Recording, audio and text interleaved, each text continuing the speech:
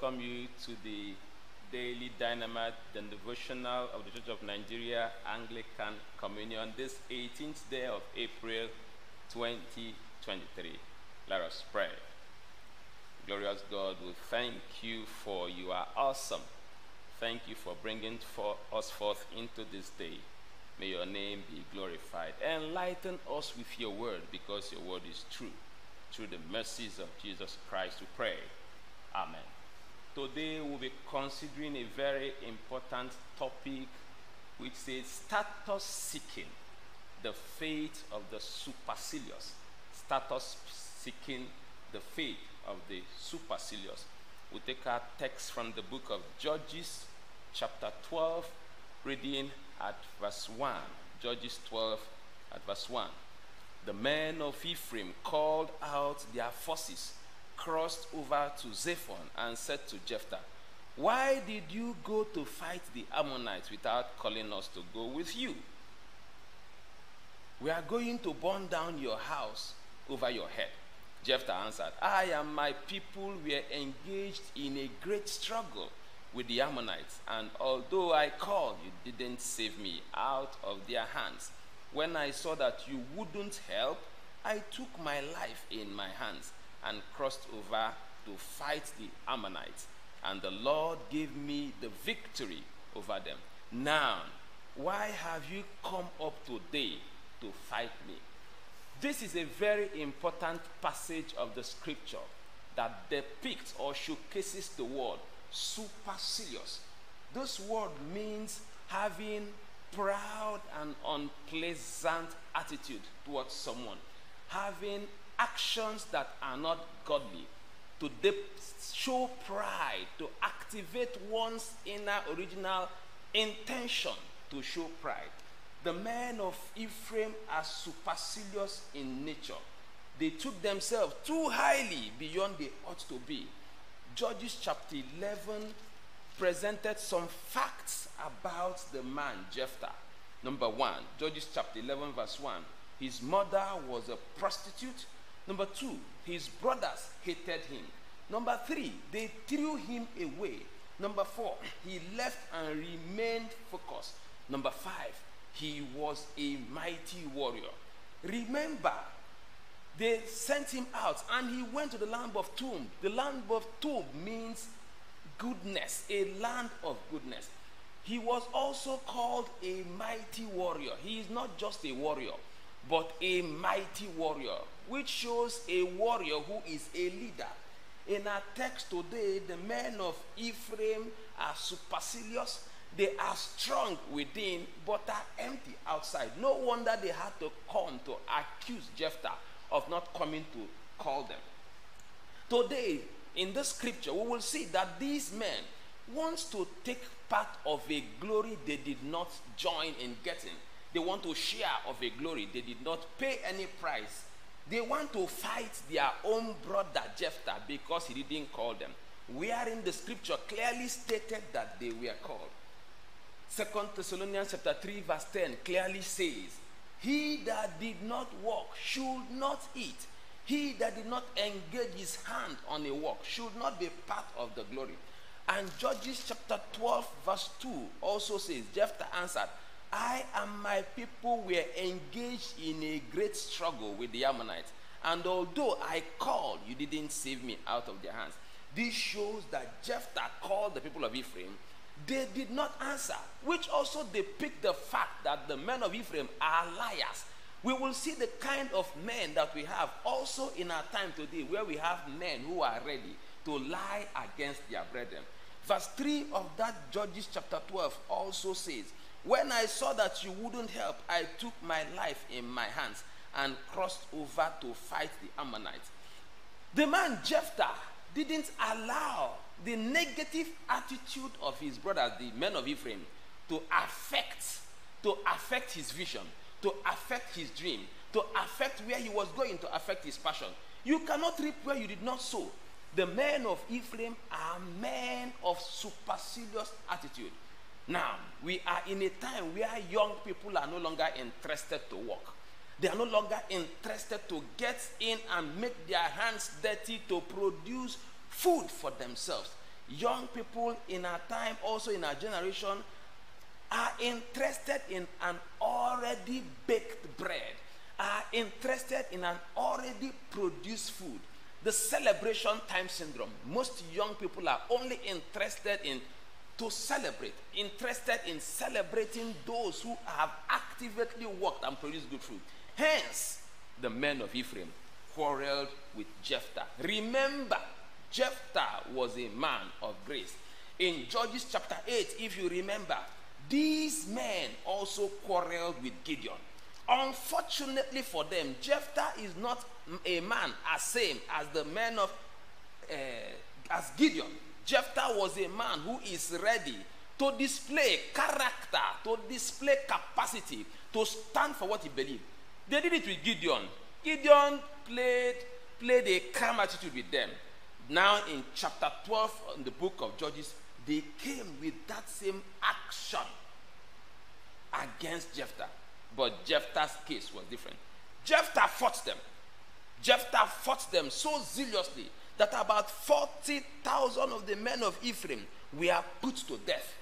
About 40,000 of them were put to death. Proverbs chapter 11 verse 2 says, where there is pride, there is disgrace. Proverbs chapter 11 and verse 2, where there is pride, there is disgrace. These men exhibited pride. These men exhibited unpleasant quality. Proverbs 11 verse 2, when pride comes, then comes disgrace, but with humility comes wisdom. The men of Ephraim are proud and indignant people.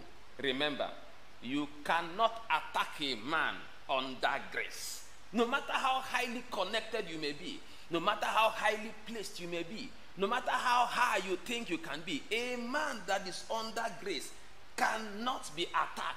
A man who is seated under the power of God cannot be attacked. This was a man who sacrificed her only daughter because he made a vow. And that vow he made was the first thing that comes to greet me when I come back from battle. I will give to the Lord. Interestingly, her daughter came. He refused. He did not allow the beauty, he did not allow the pleasure, he did not allow the relationship with her daughter to take him away from sacrificing that girl. Such man is a man of grace. Such man is a man of notable character. What have we released unto God?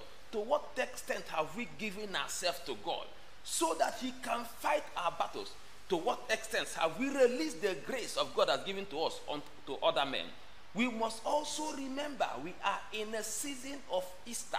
We are in a season where Jesus gave all, died for all once upon the cross for our salvation, for our redemption, to take us away from the kingdom of darkness into the marvelous light.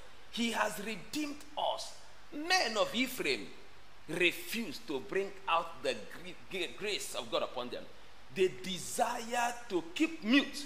After a battle, they will come to take glory. No, these men are the very drainable men who we must be careful about in our society today. We must also be careful with men whose interests are only to celebrate our greatness, with men whose interests are only to rejoice with us, men who are not ready to suffer with us, men who are not ready to bear challenges with us, men who are not ready to go the extra mile with us. They appear only during the time of celebration. We must be careful of such men. These facts must be noted in today's consideration. Number one, your situation does not define your future. Jephthah was a man who was thrown away by his brothers. Jephthah was a man who was rejected. Jephthah was a man who was abandoned. But he refused that his situation will define him. These men of Ephraim refused to join him in battle. But he refused that the situation of his rejection will not bring him down. He refused that at the point of rejection, he will not throw away the capacity God has placed in him. To every man God has called, he gave ability. To every man God has enthroned, he gave abilities. To every man God has given a gift. God expects those gifts he has given in them to be manifested. The Bible says, let your light so shine before men. This time of battle for Jephthah was to reveal that light which God has kept in him. Without the Ephraimites, without the men of Ephraim, God gave Jephthah battle success. Without the men of Ephraim, God gave him success. Therefore, I speak to us this morning, your situation does not define your future. May we not allow the times where we find ourselves to define where we are going to. We are in a situation in this country where the government is not working. We are in a situation in this country where men are no longer reputable as they ought to be. We must refuse that these times where we find ourselves will not affect the graces God has been built in us. We must also refuse that the nature of our economy, where young people will graduate from school, there is no job, we must refuse. We must become employers of labor. Jephthah went to the land of Tob, the land of goodness. The Bible says, men followed him. Men followed him. And he was in that same land. His kinsmen came and sought for him to join them to deal with their enemies. Your situation should not weigh you down. Your situation should not destroy your future. Your situation should not make you think backwards. Your situation does not define you. Key number 2 in today's scripture. God does not look at you from the point of your situation. God looks at you from the point of the promises he has embedded in you. The nature of where you are. God is not looking at that aspect. God said to Abraham, I will create you. I will make you great. I will make your sons like the sands of the seashore. So shall your generation be. Yet, at the point of that statement, the man Abraham had no child. That was the situation he found himself. But Abraham believed God's promises. Abraham believed the word of God upon his life. Abraham believed what God had said to him. Therefore, God does not look at the present situation. He looks at the things he has kept in you. Number 3 point, your location does not define you. You are from Nigeria will not limit you. We have men of qualitable character also in Nigeria. We have men of capacity also in Nigeria. So you are from Nigeria, you are from Onewi, you are from Pangshin, you are from Jos. Does not limit anybody to manifest the grace God has kept in him. We must not behave like the men of Ephraim who are lazy. The men of Ephraim who has refused to catch the grace God has given them. They are warriors. They are men. They are men who has the ability to fight. Behold, they are dead outside. Their strength lies on their lips. Their strength lies on what they think they are. But within, they are empty. No wonder we're not ready to assist Jephthah to fight. Your location does not define you. Remember again that the man Jephthah was called from outside. He knew he was going to meet his brothers when he came. But he didn't allow such ideology to dissuade him. He marched forward. Isaiah chapter 43. Isaiah chapter 43 and verse 2. A very important scripture. Isaiah chapter 43 verse 2. Though you walk through the fire. A very important scripture that will aid every young person that wants to manifest the grace God has kept in him. Isaiah chapter 43 and verse 2. When you pass through the waters, I will be with you. So wherever you are located, where you pass through the water, I will be with you. And where you pass through the rivers, I will be with you. They will not sweep over you. The nature of the economy, the standpoint of your brethren, the way your brethren take you, God is saying, I will be with you. You will not be burned. Oh, they threw the 3 Hebrew boys, Shadrach, Meshach, and Abednego, into the lake of fire. The Bible says God was with them. No wonder the king saw 4 persons when he threw 3 persons. What showed the king? What was the revelation behind the sight of the king? He had to see 4 and not 3.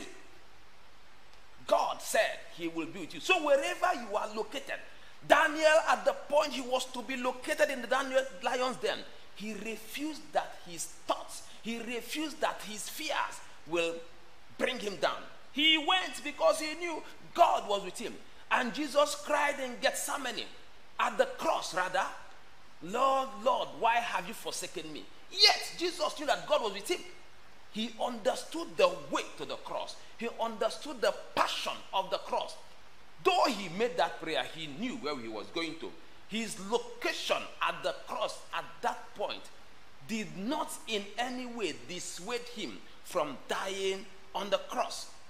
The later portion of that, Isaiah chapter 43 verse 2, when you walk through the fire, you will not be burnt. The point is that there is a fire to walk through.